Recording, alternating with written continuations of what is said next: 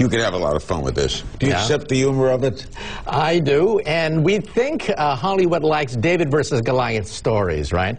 However, it could be Goliath versus the mosquito in real life. They could be that advanced, we could be mosquitoes. However, even Goliath is not going to go where there's a swamp of mosquitoes.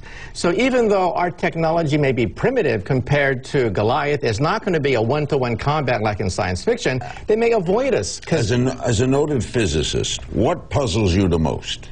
Well, what puzzles me the most is the so-called Fermi question. Why aren't they here? If they're so expansive and so galactic in their scope and billions of years more advanced. And I think the answer to me is pretty clear. We're not on their radar screen. Okay. We're simply too insignificant to them. Seth, is there any science fiction movie that came close to capturing what you think might be? Well, at the risk of sounding sort of self-promoting here, obviously the movie Contact, which kind of portrayed the work of the SETI Institute. So obviously I like that one because the science was pretty accurate. I mean, Carl Sagan wrote the story. But mind you, when Jodie Foster goes out into space to meet her dad on another solar system, well, that's maybe not so accurate. But yeah, that film was at least pretty good when it came to the science. Did you, David, do you have a favorite science fiction film? Oh. There are so many. I worry that we're concentrating so hard on things that can be filmed. I mean, I've had movies, and sure, they're entertaining, but it's in the science fiction novels where you actually get serious thinking about what aliens might be like. And then the next novel says, yes, but, and then the next says, yes, but. We need to bring this conversation out into the real world where people can maybe watch you chair 3 or 4 hours of scientists really getting at it. Because the historians have a lot to say, the biologists have a lot to say, and they have not been consulted in any of this so far. I would volunteer immediately to do that. Dan, didn't you make a film about your stepmother being an alien? Well, yes, but also made Coneheads. You will be spared when my species overtakes your miserable planet. And we had fun with that. One note to David Brin, though. If photographic evidence isn't there, then Bruce Maccabee, the ex-Navy commander and physicist in the Surface Warfare Development Agency, has been wasting his life. I think you should talk to Bruce, David, and he'll show you how he's broken down some of these photos, proves the ones that are hoxes and the ones that seem to be genuine photos of aircraft that are performing aerodynamically more than we. Why don't they, Dan? Why don't these stories make the front page of the New York Times? But they do all the time. There was a recent article in the New York Times in one of the subsections about abductees visiting at the Medical Institute of New York and discussing how their experiences. All I have to say, it's very entertaining to me.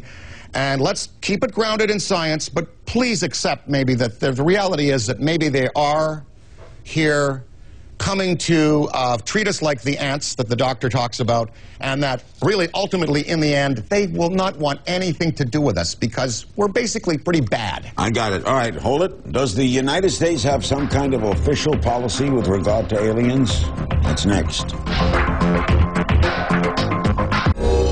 By the way, Dr. Kaku's newest book is Physics of the Impossible, a scientific exploration of the world of phasers, force fields, teleportation, and time travel. Is there a government policy about this? Well, we used to have the Blue Book. The government used to monitor these things, but then it shut it down and lost interest. And then, you know, the UK and other countries have looked at these things, but pretty much they're not taken seriously. But however, I personally believe that 95% of these sightings can be dismissed, but 5% of them really give you the willies. 5% of them cannot be explained easily using the known laws of physics. Now, that doesn't mean they're not natural. It just means it's difficult to explain. Seth, do you believe in the Area 51 or the New Mexico story of hidden bodies? Do you believe that? No, well, no, Larry, actually, I don't believe that aliens came 500 or 1,000 light years to enjoy some Tex-Mex cuisine in the Southwest, and then in the last 50 feet made a navigation error and crashed into the dirt. I don't think that that's the case. I might point out, however, the government does have at least one policy when it comes to extraterrestrial life. There's a whole Office of Planetary Protection within NASA, and it's not to defend us against the aliens as you would in the movies, but simply to make sure that if we bring rocks back from Mars, or we send rockets to Mars, that we don't contaminate either planet by carrying the biology alongside, so that we don't, mistake Martian life for earthly life, vice versa, or simply bring a pathogen back to Earth. Dan, why doesn't the government treat it seriously? Well, I think the government... Dan. I think that... Let Dan first. Okay, sorry, David. I think the government has. They've been interested for many years. There's all kinds of footage from the 50s of Air Force majors and generals in Ohio and Michigan going on TV and saying, we know you saw something, we're not sure what it was. Joint Army and Navy Air Force publication number 146 specifically instructs pilots and naval and Army aviators, if you see one of these things, don't talk about it. It's a breach of national security. The Air Force has been very interested. The General Nathan Twinning memo says we have to look into these things. They're aerodynamically advanced, and there is something here. David, the Air Force has lost interest, but they have been interested, and I think are today still. David, is that true? Well, I want to speak up for humanity in two ways. First off, Michio is completely right that the Earth was prime real estate for 2 billion years before we came around. We see no signs, even in the geology of the rocks, if they had tossed a Coke bottle or emptied their latrine in our oceans, we would have seen the traces. So the Fermi paradox, the great silence, stretches on a big time, and it is the big question of why we're alone. But I want to speak up for people in America. These retired, crotchety old engineers would have been speaking up a lot more if they had been in Area 51, if there had been a Roswell. Okay, let me know any engineers? Okay, let me get a break. We'll try to close on that because we've just, as usual, skimmed the surface.